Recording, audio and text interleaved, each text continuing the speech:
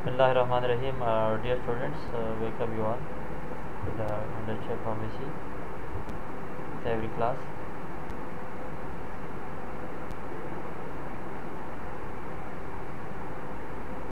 Today is our 9th lecture entitled Equipment used for ointments, pastes, gels and jellies. Recalling from the previous lecture of the industrial pharmacy theory class, in which we have discussed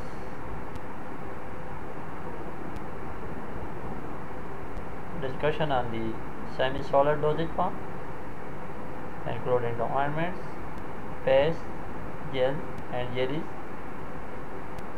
and we have also discussed the difference between the semi-solid dosage form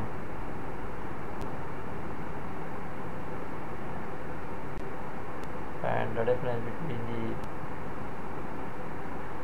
various aspects which must be considered if we focus on the semi-solid dosage form, and specifically we have discussed the ointments, pastes, that how much quantity of the solid is included in the paste, and gels and jellies, that's between the difference between the gels and jellies, and how paste include the insoluble solid content. And today lecture, the main objective is to learn about the equipment used for the semi-solid dosage form, including these semi-solid dosage forms, ointments, pastes, gel and jelly. Dear student, after the completion of this lecture, you will be able to learn about the various equipments that is used in the preparation of semi-solid dosage form, including ointments, pastes, gels and jellies.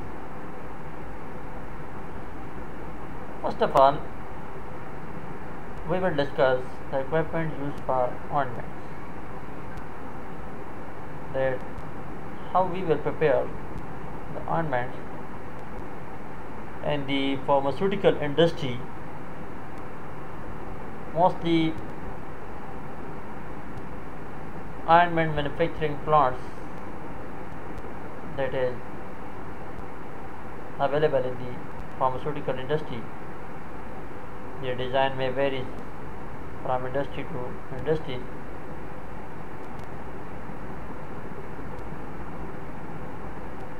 but commonly the ointment manufacturing plant consists of a set of equipments that is designed for ointments, gels, creams and lotion,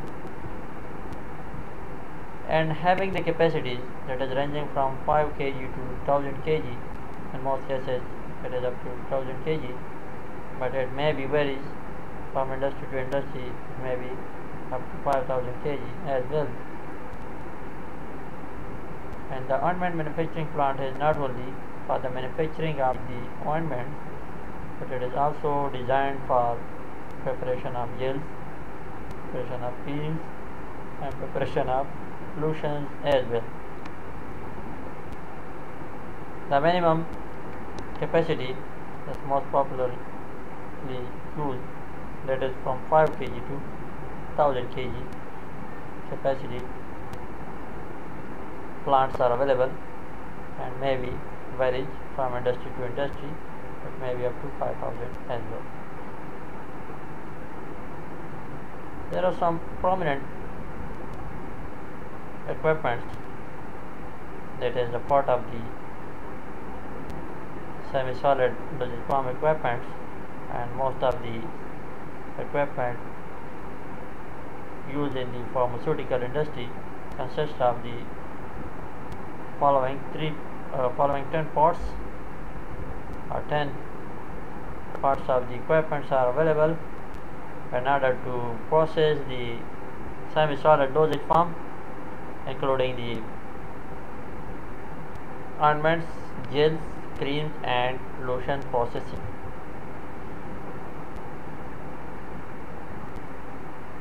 These equipments are, the first one is water phase vessel, second one is back phase vessel, and the third equipment used in the manufacturing vessel. The fourth one is homogenizer tank, and the fifth one is storage vessel. The sixth part of this plant is transfer pump. The seventh part is metering pump.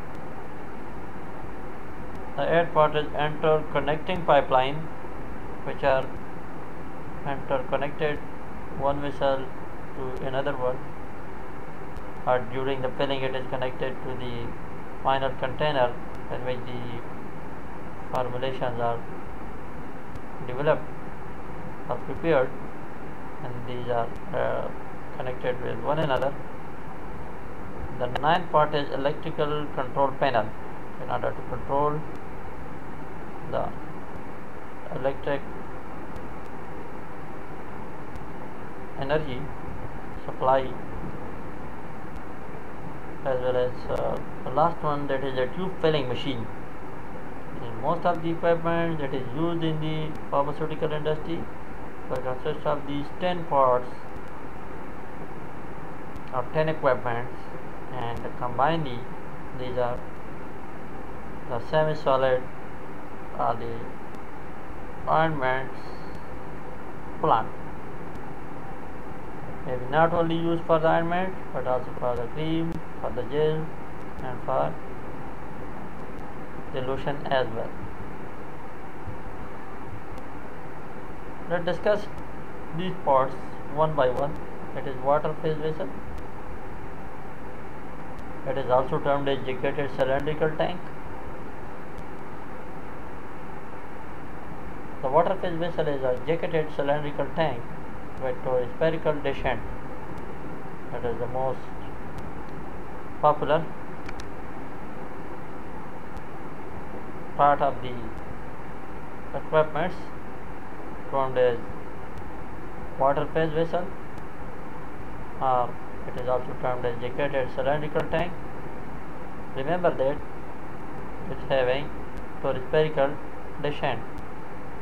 Now let's come toward the spherical descent. You can see the spherical descent, that it is a special design for the ointments or the semi-solid dosage form, and this is a special design, and it is termed as spherical. Their shape is just like that one.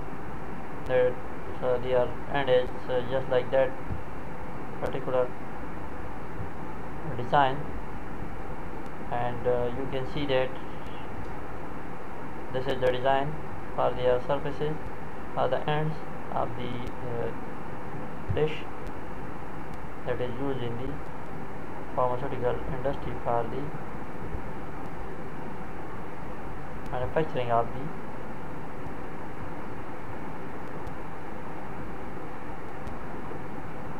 ointment as well, and more prominently, this is another diagram showing the spherical descent.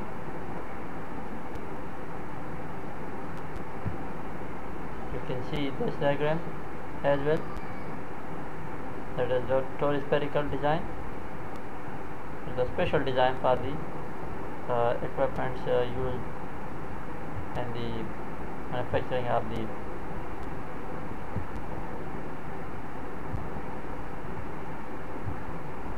ointments as well, and that is the diagram.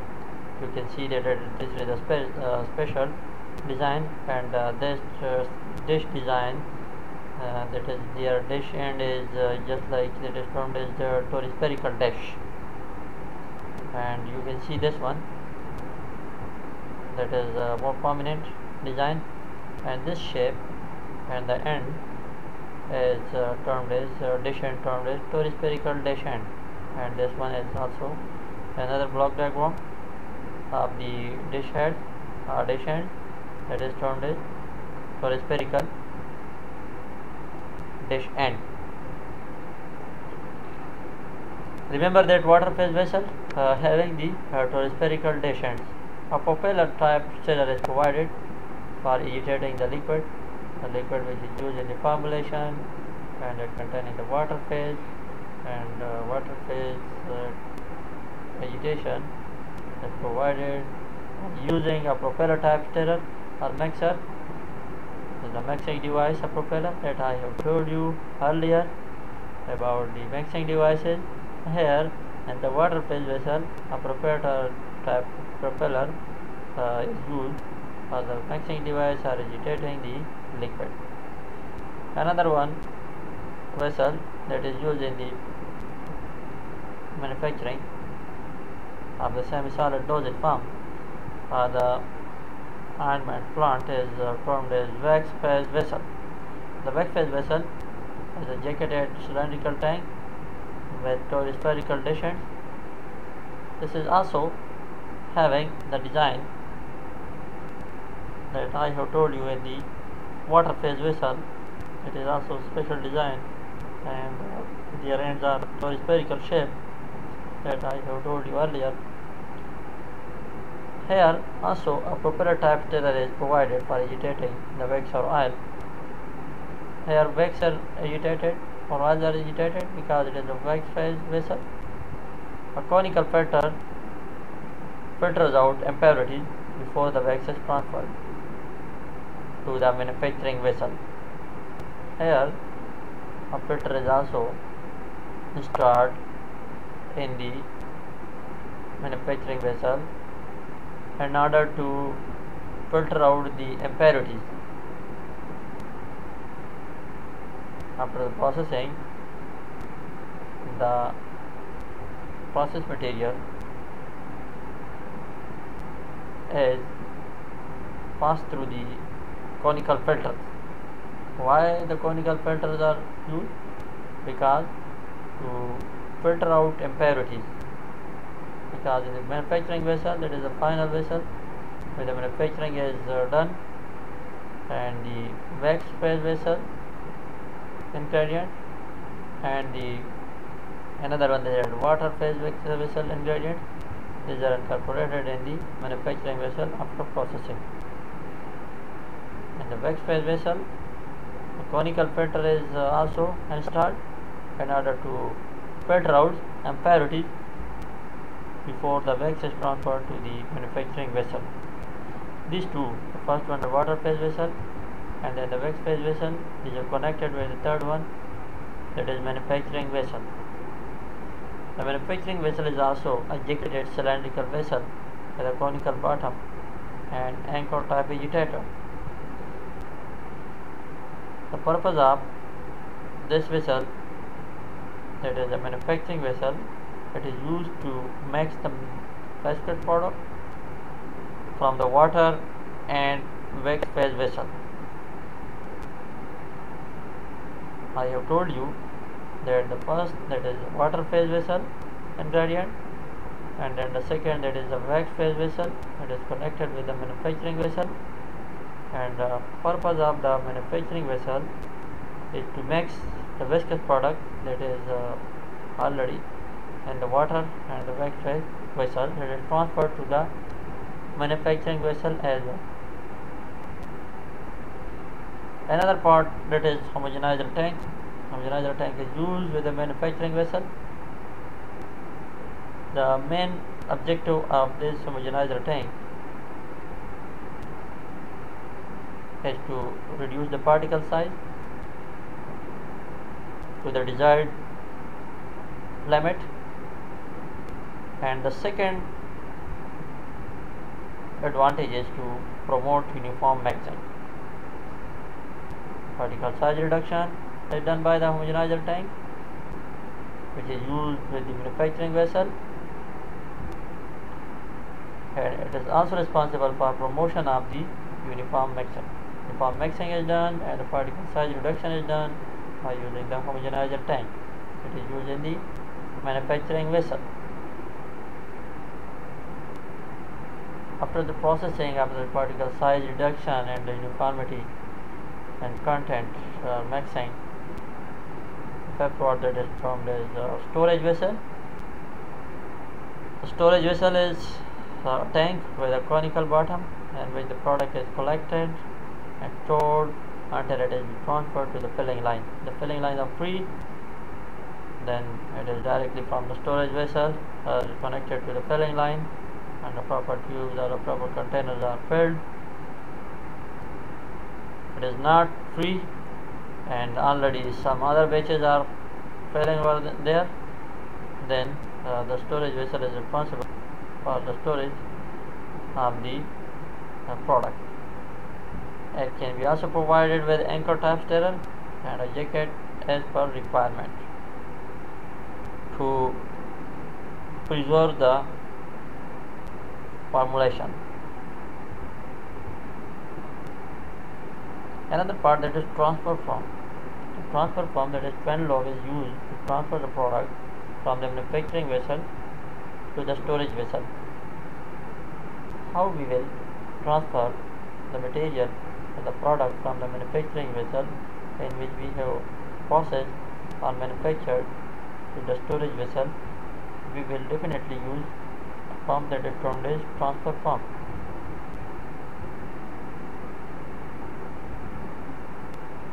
Metering form is a positive displacement form through which the product can be transferred to the filling line at the controlled flow rate. After the storage, when we desire to fill the product in the suitable container or tube, we introduce this product to the filling line, and for filling, the metering pump is used to provide the control flow rate to the filling line area, and finally the filling in the final container or tube.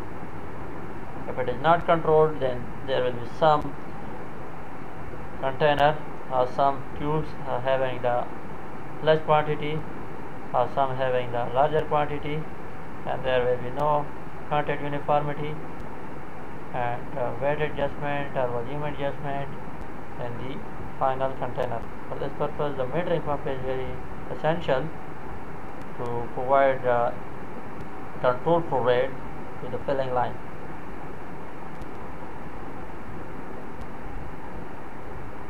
Interconnected pipelines are also provided for the plant as per the layout. The different parts that I have told you earlier, that is the first one, that is a water vessel and a wax vessel, a manufacturing vessel, a storage vessel. These are interconnected with the pipeline in order to provide the transfer, the safe and easy transfer from one vessel to another vessel, and from the storage container to the filling line as well.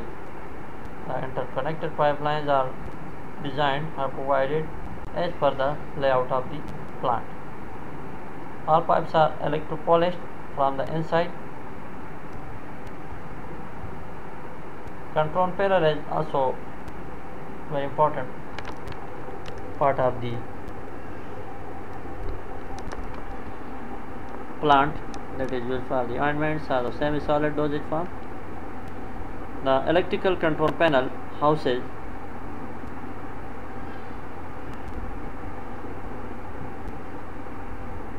are the necessary component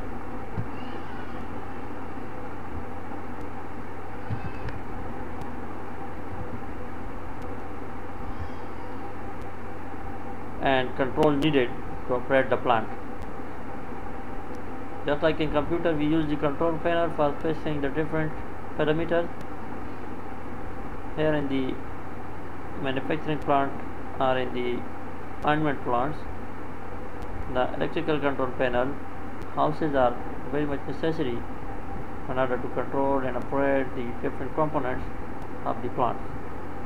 Custom built automation can be incorporated to improve efficiency and reduce error. The different adjustments are done by the control panel. If we are desirous to provide temperature to a specific vessel, we will definitely control through the control panel. We will fix it from the control panel. If we are desirous to transfer from one area to another area by the interconnected pipeline, we can adjust the weight, we can adjust the different parameters using the control panels. A very much important part of the plant. Another part is tube filling machine. Tube filling machine is also used for filling out the semi-solid dosage form, including the ointments, cream, gels, and semi-solid materials, and aluminum or in plastic tubes, depending upon the suitable packing. Either it is aluminum or in plastic tube, they are to be filled, and for this purpose tube filling machine is used, and that should not only provide the filling of the tube or the filling of the aluminum or plastic tube, but also responsible for the sealing of the tube. Sealing is also done with the automatic tube filling machine. In most cases, the semi-solid dosage form, ointments, creams, and gels are packed in tubes having the weight 5 gram, 15 gram, and 30 gram. In case of the ophthalmic ointments, typically are packed in small aluminum or collapsible plastic tube that holding the 3.5 gram of the ointment. In case of the ophthalmic ointment, some frequent packing is provided with the weight of the having the weight of the 3.5 gram of the ointment. But remember that it is for the ophthalmic ointment. It may be for the other ointment, but in most cases the ophthalmic ointments are packed in small aluminum or collapsible plastic tube having the weight that is mentioned 3.5 gram on the label flap. References these lecture content is taken from the reference book, Behavioral Factors of Industrial Pharmacy, 3rd edition, pages 559 to 561. And you can view the ointment, cream, lotion, gel, toothpaste manufacturing plant. This is a working principle animation, the short review of this video. That is you can see the different pipes. These are connected with one or another vessel. These are different vessels. The prominent vessel can be seen using this piece of video. You can see that that is the ointment manufacturing plant. It is not only used for the cream, and it is also used for the ointments, cream, and that is the capacity of 150 kg. This plant shown in the layout. The first page, that is the wax phase vessel, that capacity 150 kg, and the second that is the main manufacturing vessel, that having the capacity of 300 kg. You can see from the back that ointment manufacturing plant.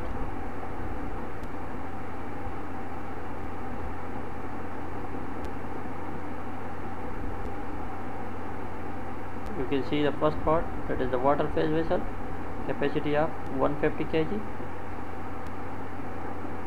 and that is the second one, that is the wax phase vessel, capacity 150 kg,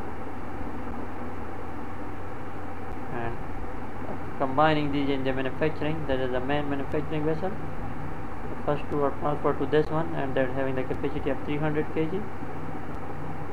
And after that, the storage vessel, from where we will definitely transfer. You can see the water phase vessel, and first the water phase contents are added to the water phase vessel. You can see the processing. And the second is wax phase vessel. The wax phase vessel containing the wax parts of the formulation that is incorporated in the wax phase vessel. And the main manufacturing vessel, the first processed water vessel contents are added to the main manufacturing vessel, and second, the processed wax are added to the main manufacturing vessel, and that is processed. The water, the wax and powder are combined and they are transferred to this one. And main manufacturing vessel, after vacuum transfer or transfer pump, it is transferred to the using the transfer pump from the main manufacturing vessel. The contents are added to the storage vessel or the storage container using the transfer pump, and you can see the flow from the manufacturing unit to the storage vessel. And after the storage vessel, these are transferred to the filling line. That's a short overview about the equipment used for the semi-solid dosage form, specifically the ointments plants, and that is not only used for the ointment, but it is also used for the creams, gels and lotion. And most of the semi-solid dosage form are processed using this ointment manufacturing plant. And that's all about the equipments used for the semi-solid dosage form. You can view this video as well, and you can make diagram using this piece of equipment. This is the diagram.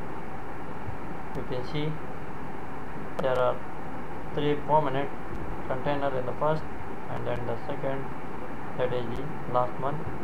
The right one, that is the water phase vessel.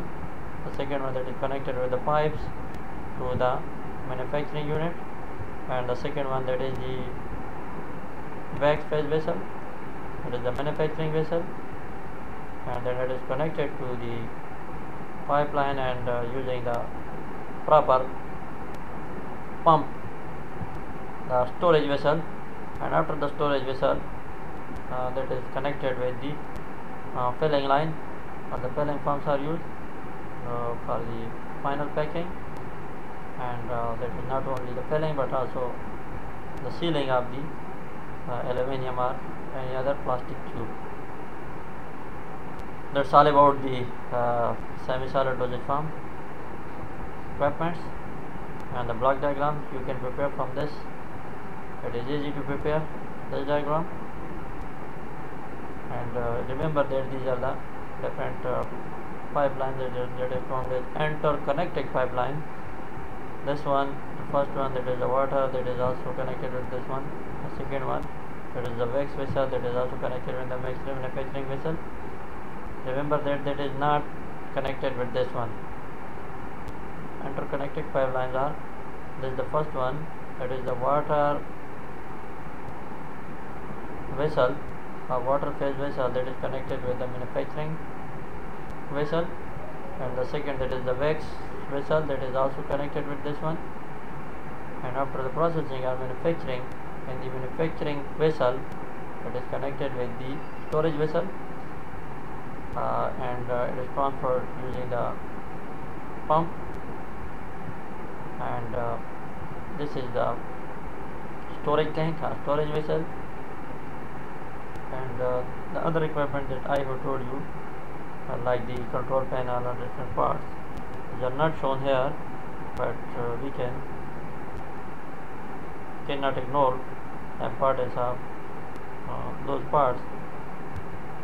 That is the homogenizer tank, that is installed for the particle size reduction, as well as not only for the particle size reduction but also for the homogeneity or the uniformity, and the storage vessel or the metering pump that is installed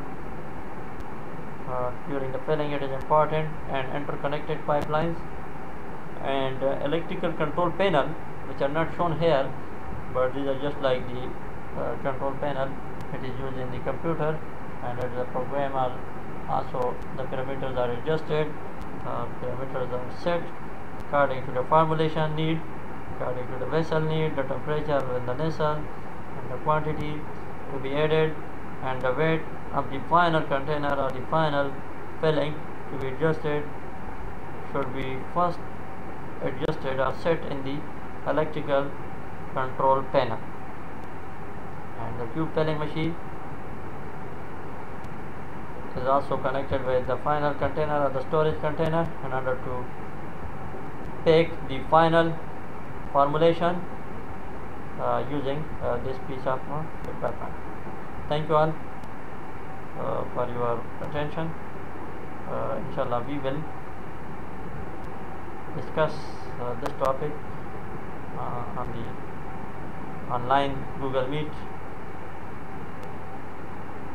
class as well. Thank you all for your attention.